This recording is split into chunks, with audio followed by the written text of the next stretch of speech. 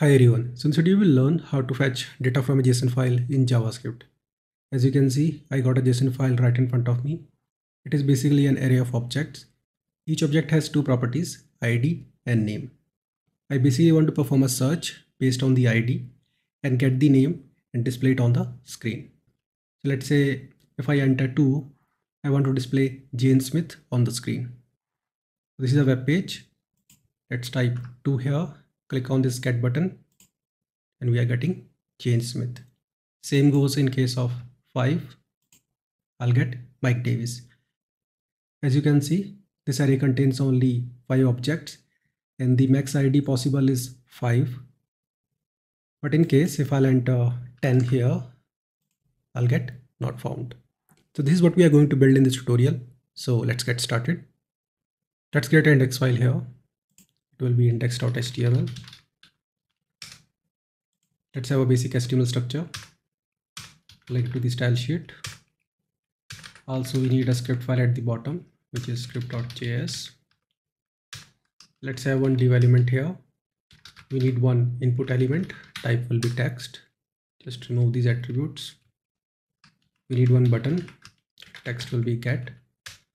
Also, display the name. We need one h2 element. Initially, it will be empty. Now just save it. Create a style sheet here. Style.css. Let's select the div element here.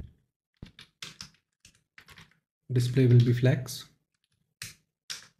Justify content will be center. Gap will be 10 pixels.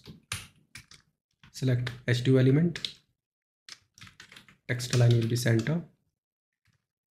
Select input element. Padding will be 5 pixels. Outline will be none. Select button element. Padding will be 5 pixel and 25 pixel. Border none. Border radius will be 5 pixels. Background color will be green.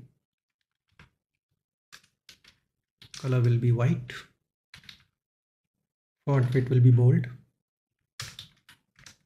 Save it. Let's open this file in the browser to see the output. Perfect. Now let's work on the script file. Create script.js here. Now the first step here is to fetch the data from a JSON file and store that in a variable. So let's create a variable here, JSON data. So as soon as the page is loaded, we would like to make a fetch request. So we'll use load event here. This will be the handler function. To fetch a data, we'll simply make a fetch request to the JSON file like this. Then we'll parse the JSON response.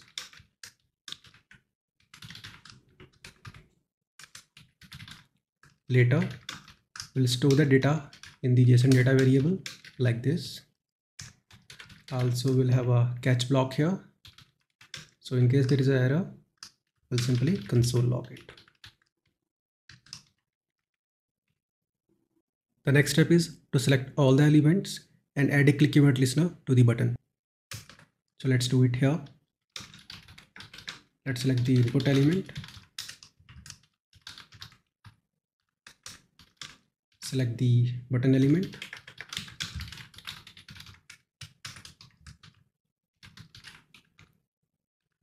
Also the h2 element. Let's call it heading element.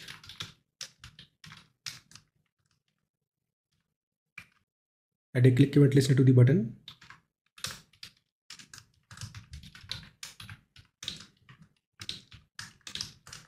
Now inside this click event listener, the first step is to get the input value.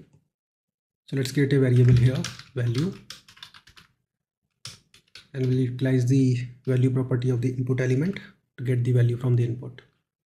Because by default it's a string, but as you can see, the ID is number. So we have to convert it into a number format. For that, you can make use of parseInt method, or you can go with number function. I'll go with number function just for the sake of simplicity. So create a variable here, ID, and pass this value to the number function. The next step is to find the object by the ID. So let's create a variable here, user, and we'll call find method on the JSON data. So let's call it item. So if item.id is equal to this ID, we got the user. So if user is defined, I'll set the text content of the heading element, which will be equivalent to the name. In case user is not found, it will be undefined. In that case, just copy and paste it. I'll display not found. Save it. Now let's go to the browser. Type here 1. We got John Doe. Let's type 5 here. We are getting Mike Davis. Now let's type 10. We are getting not found. I hope you got the point how it actually works. See you in the next video. Have a nice day.